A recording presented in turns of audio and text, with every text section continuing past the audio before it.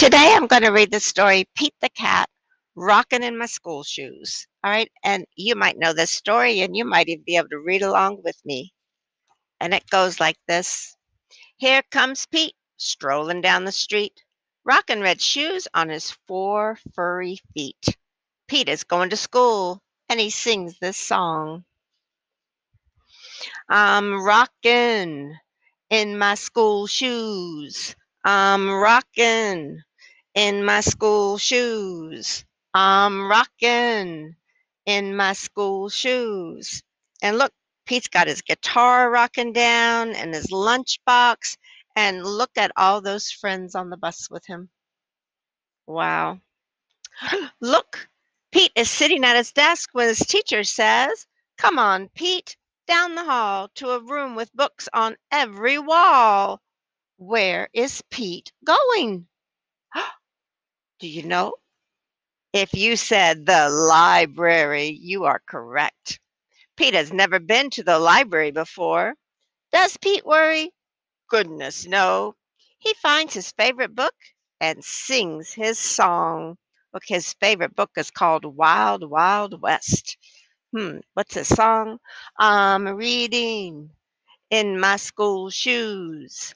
I'm reading in my school shoes.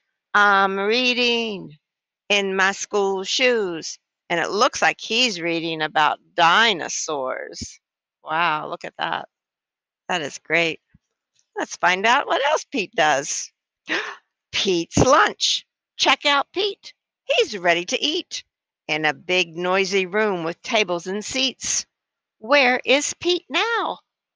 Hmm, did you figure it out? If you said the lunchroom, you are correct. It can be loud and busy in the lunchroom. Does Pete worry? Goodness, no. He sits down with his friends and sings his song. I'm eating in my school shoes. I'm eating in my school shoes.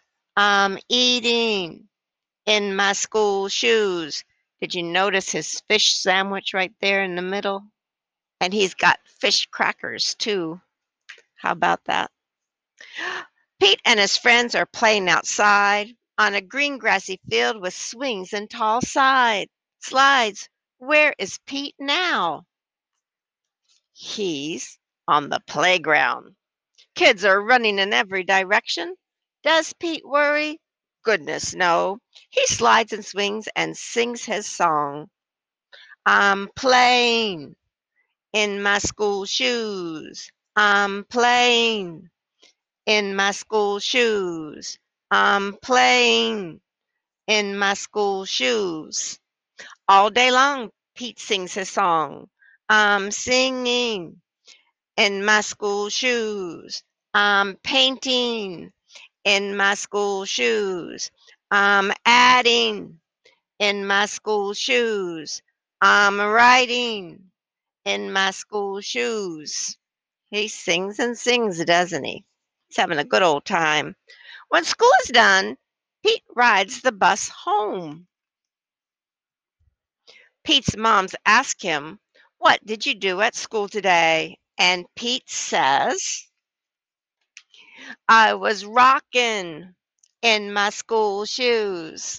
I was rocking in my school shoes. I was rocking in my school shoes. And I will do it again tomorrow." Because it's all good, all good.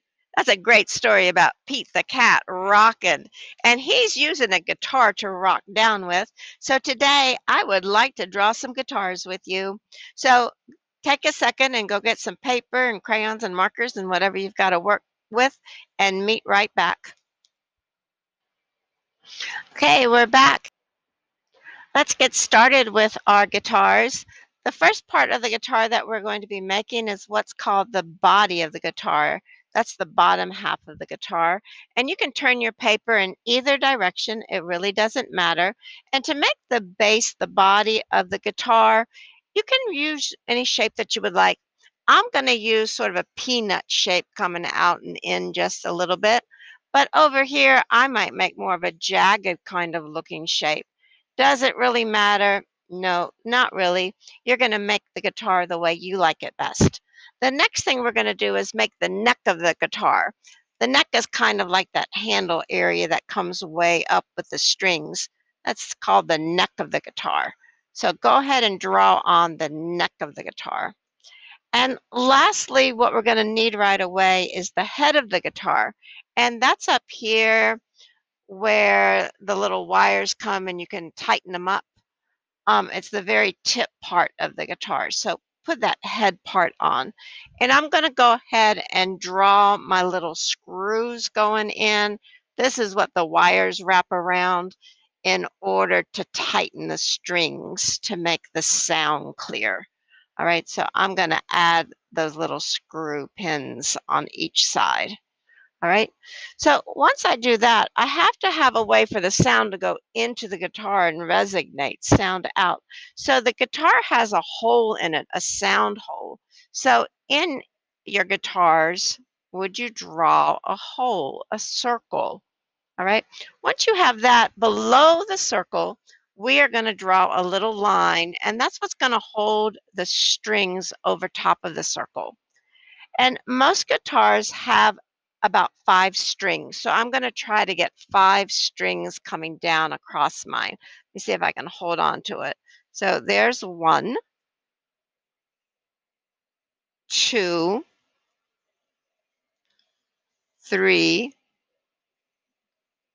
4, 5. And I'm a little crossed over and a little zigzaggedy, but I think that'll work for now.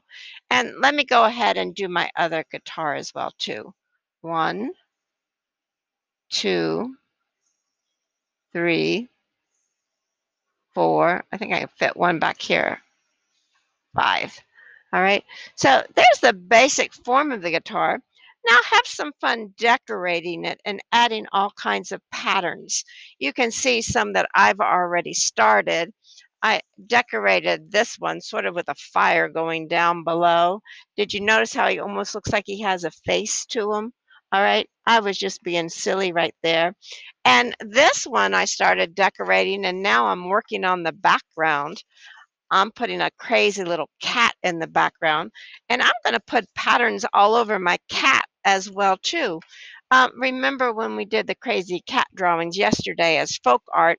I'm going to make another folk art kind of picture right here, and I think I'm going to give some circles on this cat's arm. It's going to match up with the circles on his guitar right here, and I think I'll do this arm as well.